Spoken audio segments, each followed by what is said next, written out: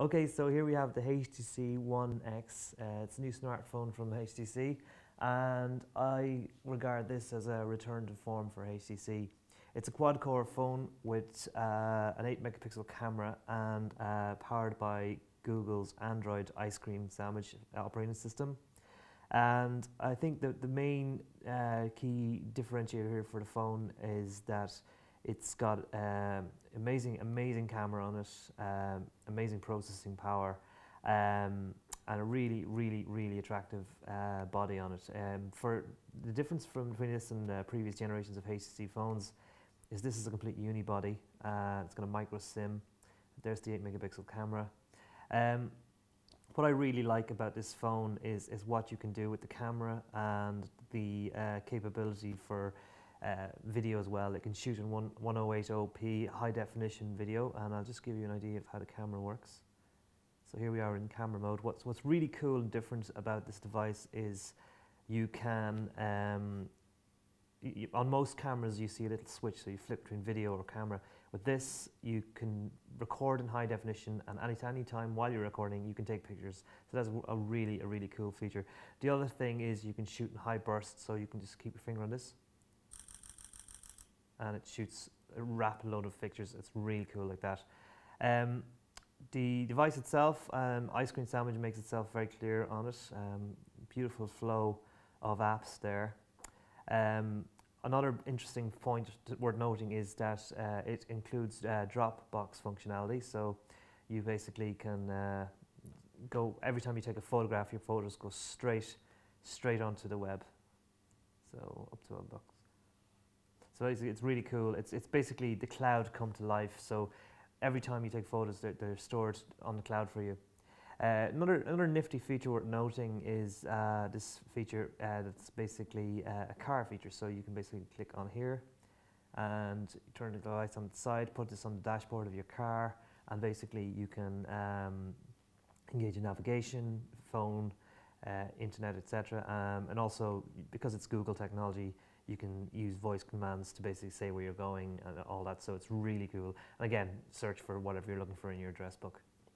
What I really like about HTC and the HTC Sense interface, it's not as obvious on this device, but I think HTC Sense is one of the real weapons that HTC has that many other manufacturers have failed to really do, and it allows you to personalize your device in ways that others can't. So I'll just show you, for example, you can just add different widgets and stuff to your home screen. You can make it look really cool and different. You can really good effects. So it just shows you that there's a certain level of thoughts that thought work that goes into making it happen. So I'll show you there.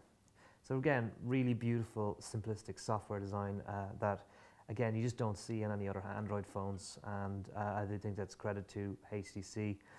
My only regret about this current model, and it's only something that's only temporary really, is the HTC One X arrived on the scene around the same time that Instagram, very popular app on the iPhone, came onto the marketplace or the Play Store, and you know it attracted something like 1 million downloads on the first day on Android. So incredibly popular. But here you have what is quintessentially probably one of the best Android phones ever to come on the market. And one of the things you just cannot do with it is currently take photographs. So I'll just show you. I want to take some photos, and again, camera not supported. So I think this is only a temporary thing. I think it's up to Instagram updating its software or something. But I think this is the device that has probably one of the best cameras I've seen. And I'll just give you a hint again of some of the capabilities. So I just want to look at some of the widgets on it. You can do everything from changing the images to the type of shooting you do. You can even shoot in slow motion on this. So it's really incredible what you can do. And again, a really clean, crisp presentation of the commands. You can basically do as much as an SLR photographer can do with these devices, but you don't have to know as much. You don't have to know a hell of a lot, but you can certainly find your way very easily with these guides. Basically, what wins it for me for this device has to be its display. It's a 4.7-inch display. really, really beautiful. It's 4.7 inch with 1280 by 720 resolution. You can shoot in 1080p high definition. It's just incredible. It's a 4.7 inch screen, but it doesn't really feel like it's a 4.7 inch screen at times because the narrow definition of the device, the really light materials. This thing with its battery inside it weighs no more than 130 grams, which is quite incredible. So I'll just show it to you side by side, and you get with the iPhone 4S from Apple, and you'll get a sense for the size of the screen. So there you have it. There's the iPhone 4S, and this is the One X from HTC.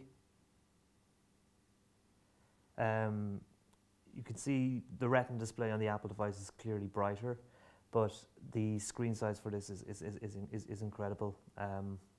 I think it's really great for shooting photography on, and again, I think the fast burst shooting mode is fantastic. We'll just go through a quick roundup of some of the specs of this incredible little device. It's got a 1.5 gigahertz quad-core processor, Android 4.0 ice cream sandwich. It's got total storage of 32 gigabytes and 1 gigabyte of RAM.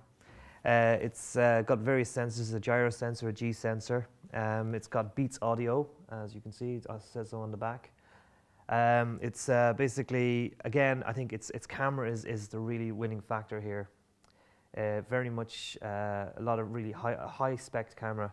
You know, it's capable of 8 megapixel camera, autofocus, 1080p HD video recording. The front camera is 1.3 megapixels. It's got video stabilization technology, and it's capable of high quality slow motion camera. So again, a really highly spec'd camera in a smartphone. I think it's really for HTC. I think they're back in fighting form. I think 2010 was their last big year. 2011, I think they brought out too many products and really complicated their supply line. With the HTC One series, I think they're going back to simplicity and back to really what they do best, which is really pioneering technology, and the camera wins it this time. So I have to say, I think HTC has got its mojo back.